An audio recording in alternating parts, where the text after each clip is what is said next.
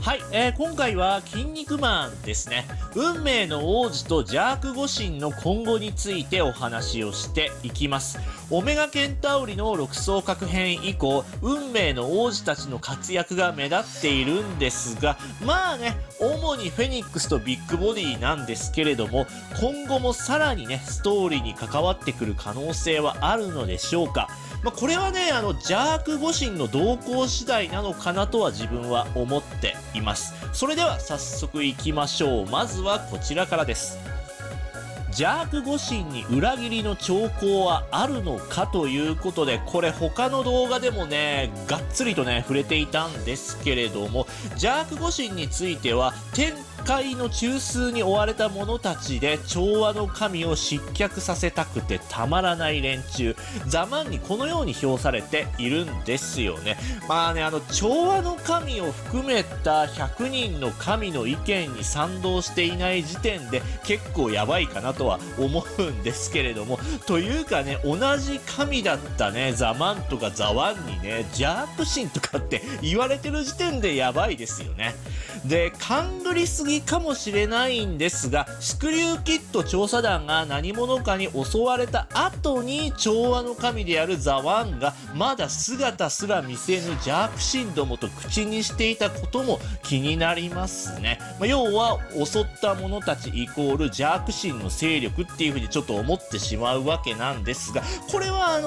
コメントとかでもいただいてましたね。さらに言えば、キン肉マンが敵の敵は味方と話す場面がね、超人墓場であったんですけれども、結構芯をつくことをね、話すイメージもあるんで、調和の神という共通の敵がなくなれば、おのずとね、再び敵対する可能性もあるんじゃないかなと思います。もし邪悪神が裏切ったり一波乱起こせばね、運命の王子の出番もね、どんどん増えてくるんじゃないかなとは思うんですよね。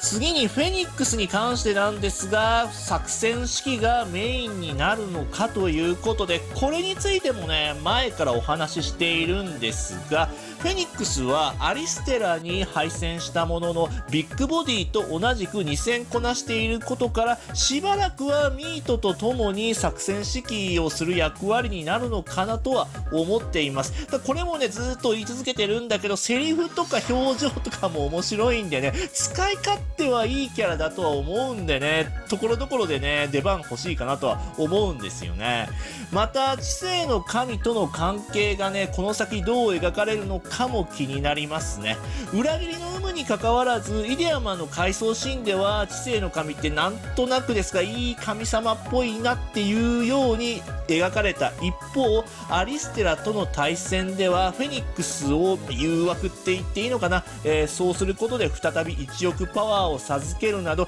知性の神に関してはつかみどころがない印象があって、フェニックスとは互いにね、利用し合っていたり、駆け引きをしている感じもするので、その点もね、どんどん描かれると面白そうかなとは思います。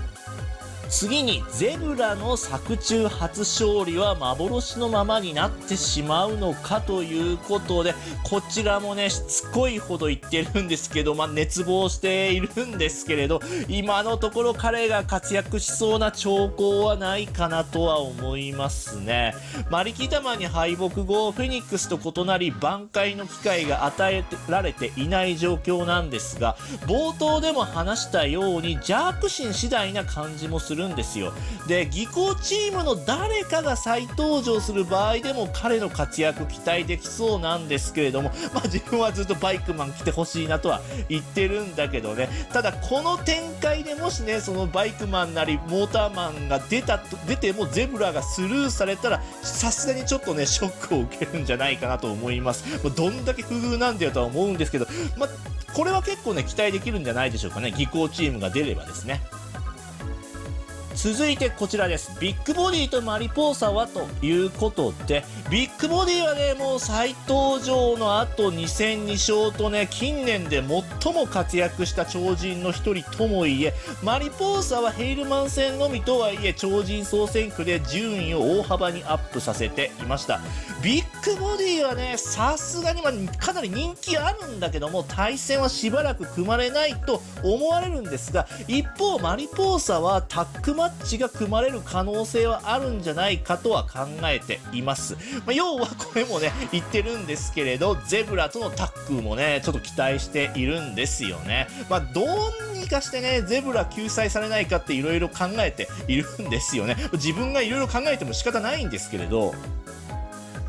で次にこちらです。ソルジャーマン再登場の可能性ということで、邪悪五神が裏切れば登場する可能性は著しく高まると考えています。王位争奪戦の開催前に当たるに倒されるっていうね事情はあるんですが、運命の王子の中で彼だけ復活していない状況はむしろ違和感すらありますね。自分は一応サバイバルマッチ開催中も生きてはいたんだよね。当たるの正体がバレそうになった時になんか力尽きた感はあったんですけれども、一応ソルジャーマンが死んだっていう設定はアタルに出番を与えやすくするためにそういう展開にしたと言われればそれまでなんですけれども、でももしね再登場したとしてもボス級の待遇はさすがにないと思うんですが、それこそねゼブラあたりとね対戦を組ませるのは面白いかもしれないですね。いわゆるウィンウィンの関係になるんじゃないかなとは思うんですよ。お互いに出番も与えられますしね。というように運命の王子はね、結構出番が多いんでしばらくひょっとしたらねピタリとね、出番なくなっちゃうかもしれないんだけど、魅力的なキャラクターなんでね自分としては期待したいところです。ということで今回この辺りで終わろうと思います。ご視聴いただきありがとうございました。